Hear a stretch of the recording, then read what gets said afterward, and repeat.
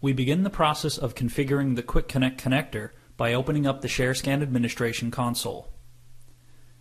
Then navigate to the Connectors tab and select the connector Quick Connect.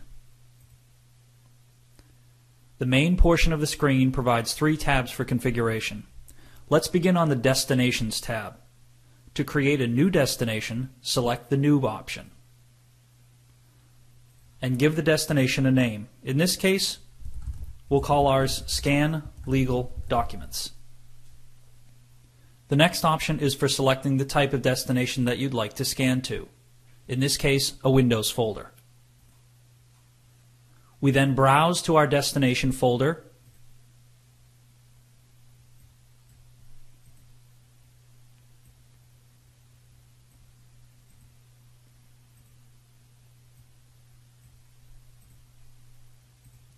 In this case, I've selected a local subfolder on my C drive.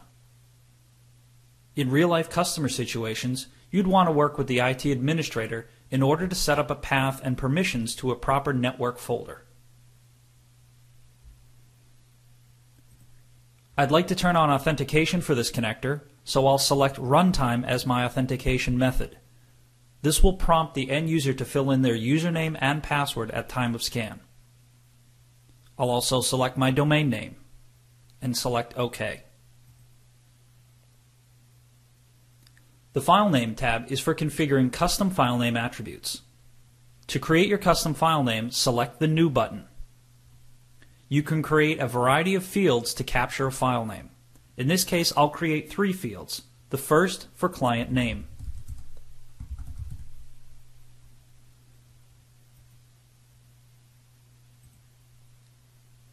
The second field will be to capture the document type being scanned. In this situation, I'm going to create a static drop-down list from which the end user can select a value.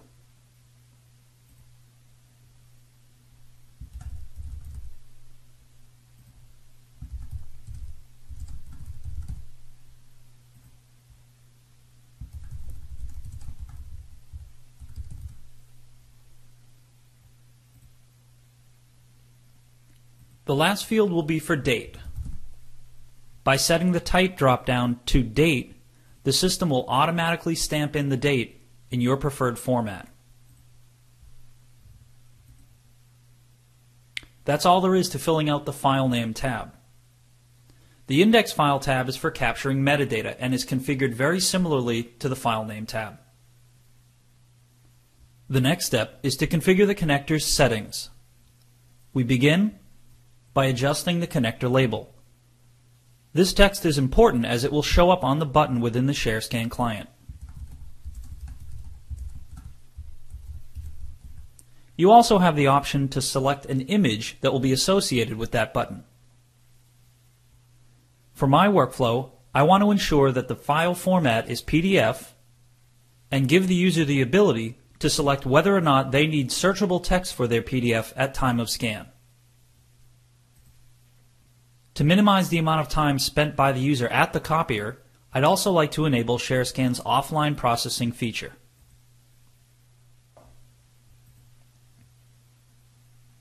At this point, I'm ready to save my profile. Clicking the Save As button in the middle portion of the screen allows me to give my profile a name.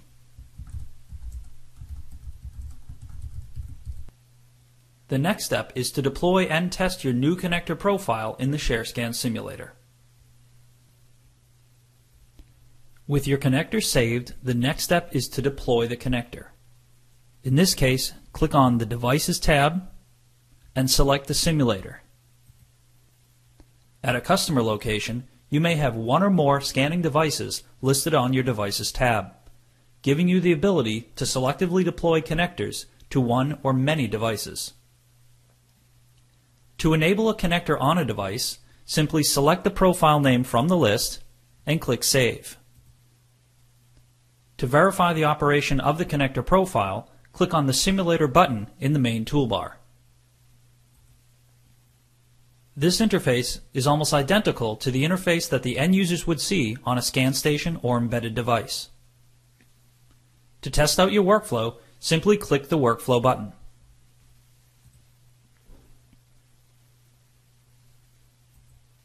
A sample scanned image will be presented to you.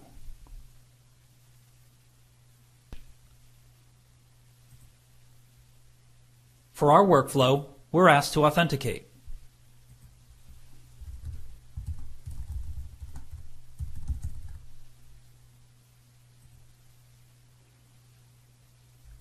The next step in the process is to define the custom file name. Here you can see all of the fields that we created earlier.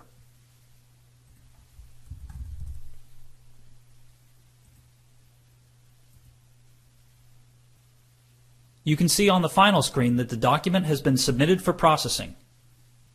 This is a function of the ShareScan offline processing option that I selected earlier. We've now confirmed that our profile works properly. At a customer site, we would then be able to deploy this profile to one or more scanning devices.